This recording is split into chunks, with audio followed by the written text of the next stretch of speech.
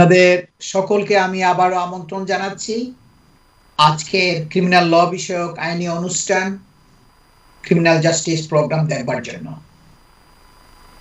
আমি আজাম কো সলিসিটার্স এর principal solicitor Shafiul আজম, এবং আমার সাথে আছেন, সে আপনারা অনেক দেখেছেন, আমার কলিগ, সেই দীর্ঘ 25 বছরের অভিজ্ঞতা সম্পন্ন barrister Lin টাউনলি।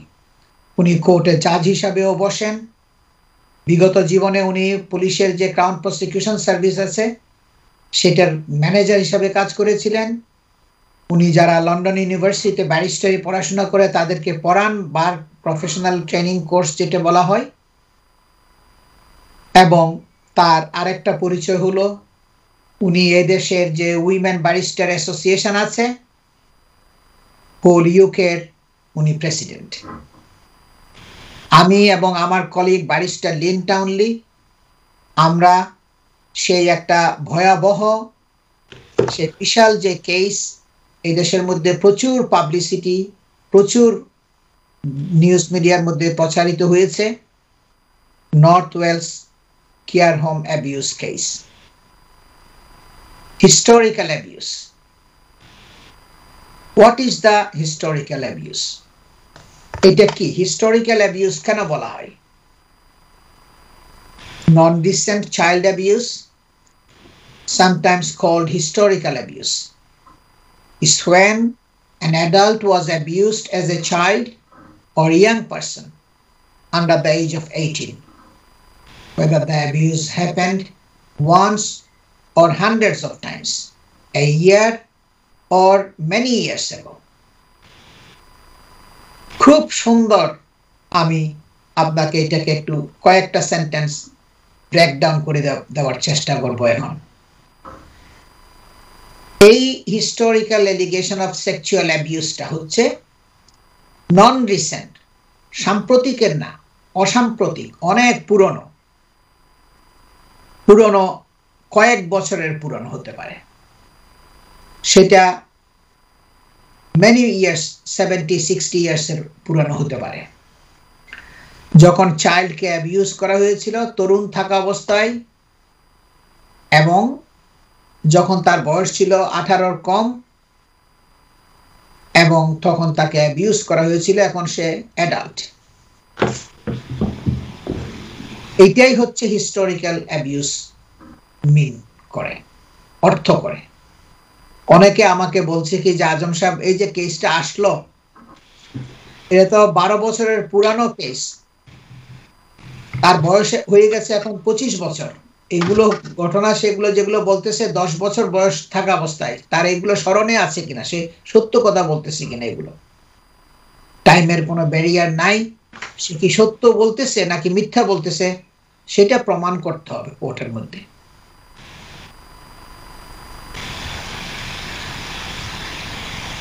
What is the definition of sexual abuse? Sexual abuse টা কি? এটা হচ্ছে unwanted sexual activity, অবাঞ্ছিত sexual activity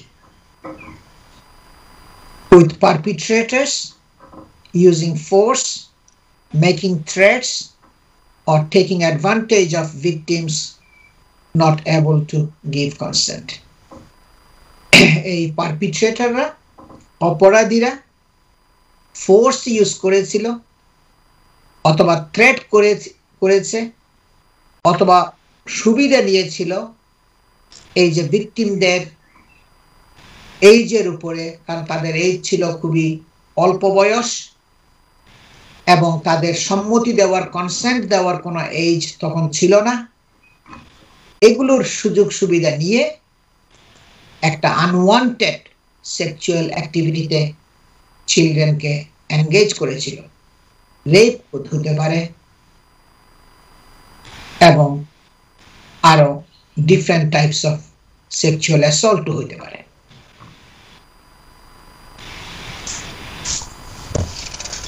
Lynn,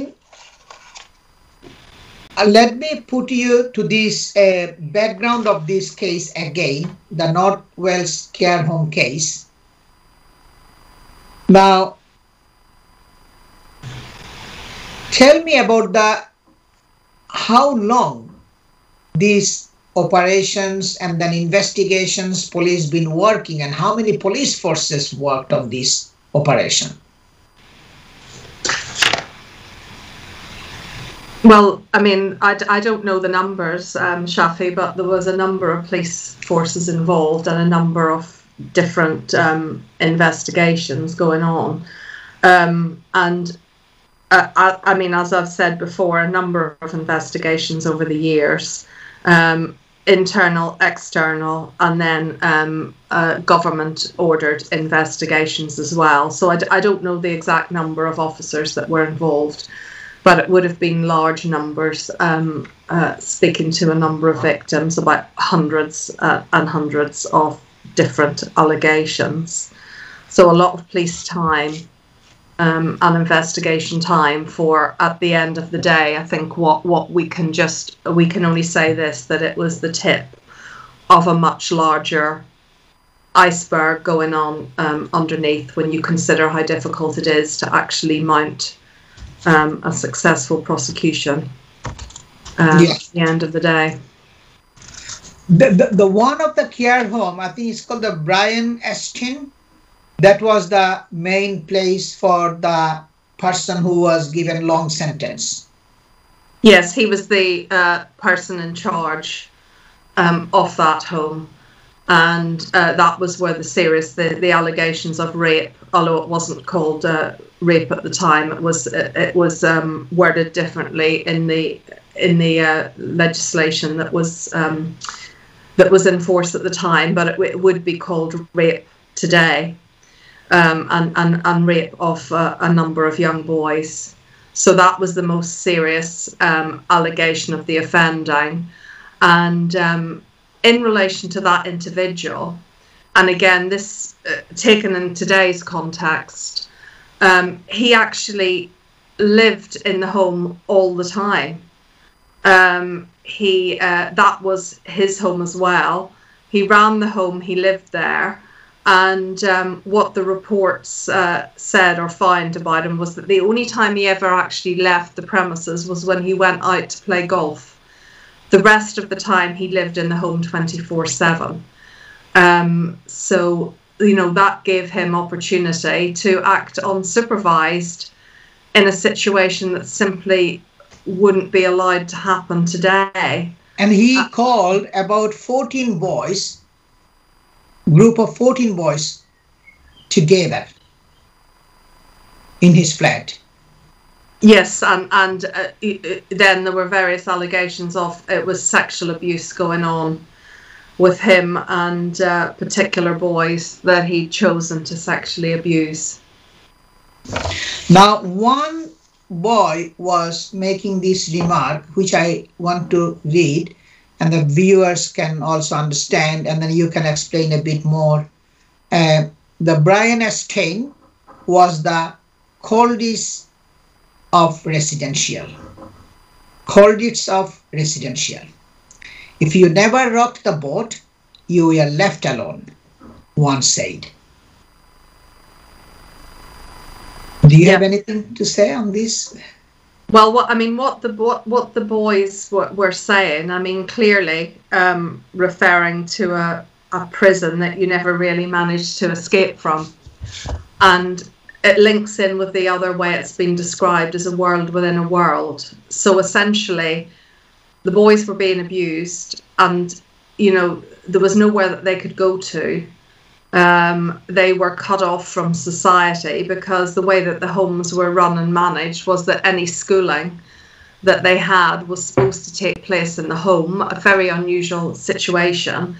Everything happened within the home, and they had very limited contact with the outside world. Yeah, you see, another boy said, the worst thing is, this was the world within a world. There was no escape. You had to choose a way to survive. It was literally surviving. Yes, well, I mean, essentially, and again, we don't have places that are allowed to operate like this today, where all the schooling, everything, all that the boys were doing, all took place within the home, and essentially the person in charge of the home had the final say over everything and was not accountable to anyone. So if things were happening that were going wrong, there was no one there to investigate. And in the, as I've mentioned before, in the climate of those days, even if an allegation were to be made, which obviously the boys didn't feel that they could, because their reality was that within that home was their whole world, and they knew how the power structure lay, so they were afraid to make the allegations in the first place because there would have been consequences. But it's unlikely that boys from a troubled background who were put there because they couldn't be controlled anywhere else, or at least that was the label that had been put on them, rightly or wrongly, that they were troublesome in the system. It would be very difficult for them to make an allegation in the first place, but even less likely they would have been believed. So even if they had made the allegations, it's likely that they would have been deemed to have been lying to get attention, or lying because they were troublesome in the first place. So they were in a situation where they simply couldn't win. And all of this only came out after the passage of a long, many years and period of time, when societal attitudes changed. And it also, things began to come out about homes within the care system all over the UK, so not just in Wales. And it was the UK and also Ireland that there was this ongoing abuse going on within the care system. A lot of it had been devolved outside of the state to the church as well, so it coincided with a sudden revelation of what was going on, because victims felt empowered to talk.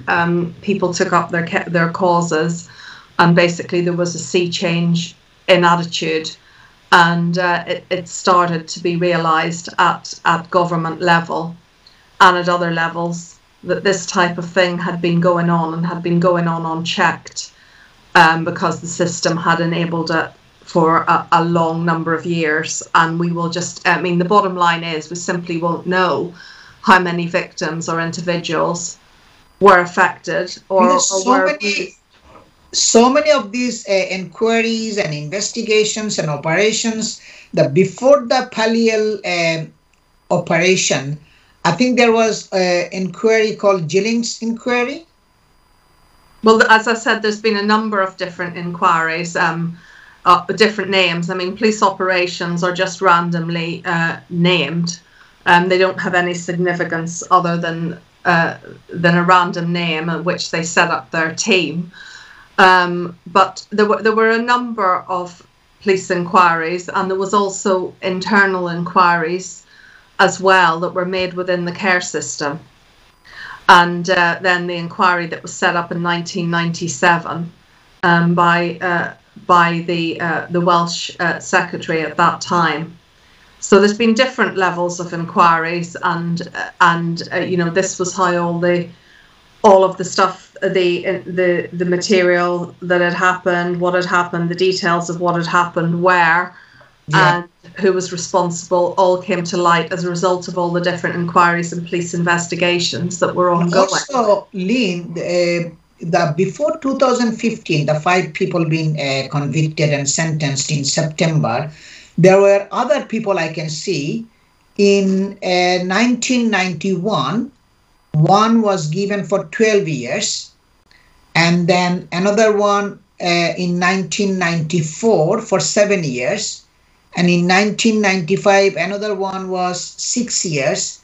So this has been going on for many years. Yes, well, that's it dates back to the early 90s, but the main convictions and the publicity, as it were, was around the mould case, And again, that's because that was the most serious of abuse, and it involved the largest number of victims that had gone through court. So, you know, there have been allegations over the years coming through, but it's really only recently, I think, as a result of the 1997 inquiry, that the vast nature of the abuse was coming to light. Yeah. And there was another inquiry also. It was called the Waterhouse inquiry. Yep. Yeah. Well, I mean, there are many inquiries, many inquiries. Yeah, but it's all all again as a result of all of them. The nature of the abuse and where it was happening came to light as a result of many of the inquiries, and it was happening all across the UK. So it wasn't just in Wales. There were other inquiries ongoing. It was the UK, and it was also in Ireland as well. Yeah, and then that Waterhouse judicial inquiry, that is the one set up by the William Hague, and then alleged child abuse in care homes in North Wales is set for more than 200 days, taking evidence from 650 witnesses. And its report, Lost in Care, published in 2000.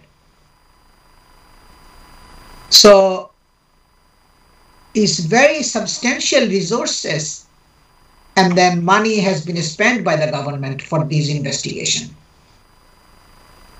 Yes, well, they have to be, because they were, I mean, it wasn't just individuals, it was allowed to happen within the care system. Yeah. It's very serious. And that is why the government had to spend resources, because it wasn't just the fact that it was historic, but that didn't make it any less serious. In fact, it made it worse, because what it exposed was that the system that was in place to care for the most vulnerable in society had in fact allowed this type of abuse to go on, and actually made it possible. So it systemically bolstered up a regime that permitted this type of abuse to continue unchecked over many, many years. And many people who were involved and were responsible are never going to be brought to justice. Many have died, many have moved on and are maybe not traceable, and also many, you know, many will never be named, because those who they abused simply were either too scared to name them, or weren't able to identify perhaps who the actual abuser. Talking about individuals who will be very traumatized by what happened to them. Yeah. দর্শক, এখানে যারা victim ছিল, সেই অনেক পুরনো এই কেসের সে অনেক অসংখ্য ভিকটিম ছিল। একজন ছিল ওই যে রেক্সাম কাউন্সিলর, সে আপনার আগাই আসছে কমপ্লেন করার জন্য। সেও ওই কেয়ার হোমের মধ্যে ছিল যখন সে চাইল্ড হুড ছিল, এবং সেও ভিকটিম ছিল। সেও পুলিশের কাছে আগাই আসছে রিপোর্ট করার জন্য। আজ আমাদের সময় শেষ হয়ে গেছে। আজকের এই প্রোগ্রাম আমরা সবকিছু শেষ করতে পারি নাই। এই বিশাল কেসের অনেকগুলো কথা বলার ছিল, কারণ সময়ের অভাবে আমরা শুরুতেই একটু লেট হয়ে গেছে, আমাদের বিভিন্ন একটু মানে টেকনিক্যাল অসুবিধার জন্য। আজকের প্রোগ্রামটা আপনারা কালকে আবার দেখতে পারবেন সকাল 9:30 থেকে 11টা পর্যন্ত। তাছাড়া এনটিভি ইউরোপের ফেসবুক এবং ইউটিউবে লগ ইন করলেও আপনারা এই প্রোগ্রামের লিঙ্ক পাবেন। সলিসিটর শাফিউল আজম, আজাম কো সলিসিটার্স এই নামে গুগল সার্চ করলেও এই প্রোগ্রামগুলো আপনারা দেখতে পারবেন। সবাই ভালো থাকুন, সুস্থ থাকুন, এবং সকলের প্রতি আমার শুভকামনা থাকলো। আসসালামু আলাইকুম।